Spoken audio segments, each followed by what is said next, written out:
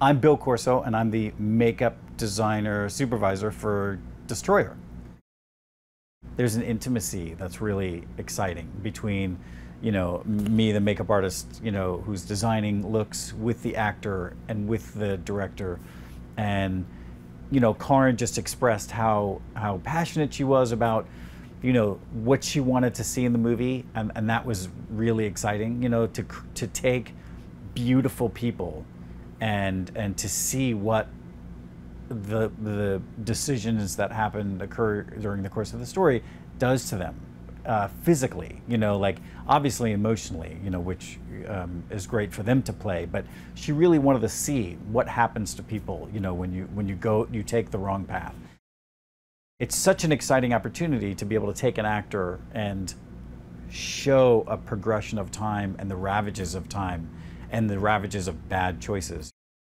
Karyn and Nicole and I, we had a conversation about who they thought the character was and what they envisioned. Nicole was just very excited by the prospect of playing that type of person.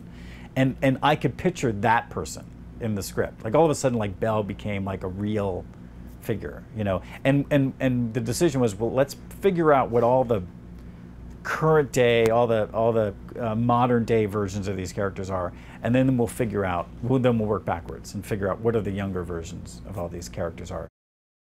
Tatiana was the kind of actress, she's such a chameleon, having played multiple characters before, but she could play really young, and I knew with the right makeup we could play her older and harder. We had come up with this young, pretty party girl look, like this, the rich girl gone bad, and then to come up with this hard, kind of grizzled, bad teeth, drug addict teeth and everything. It was so exciting for Tatiana to use all that and play with it. Ultimately, I think it's great if the audience, when the audience first sees her, that they see this character, that they see Belle, and they're not looking at Nicole Kidman. The fascinating thing about what we're doing with her look is, it's not like we're doing a bunch of stuff on her. It's just a very raw, gritty kind of look of makeup.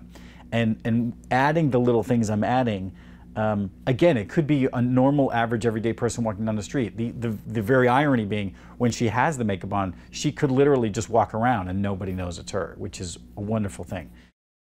There is quite a bit of work that goes into making her look like somebody who's not really wearing makeup.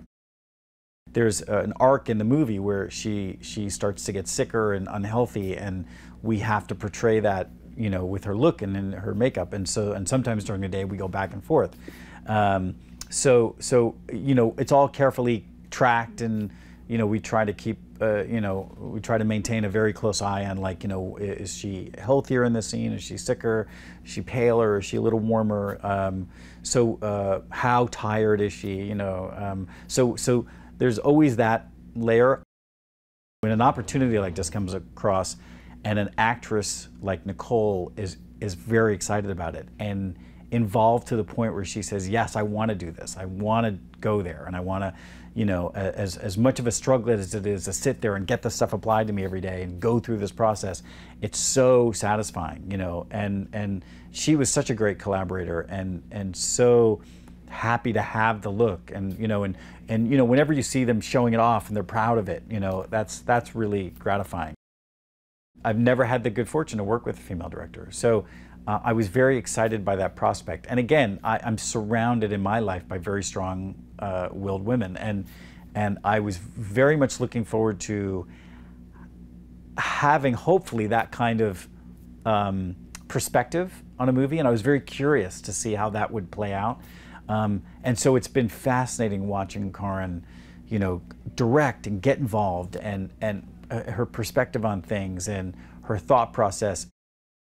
She's a good director, and I've loved her work, and I like what she does, and I think she's got an amazing future. So it's just great to be part of that.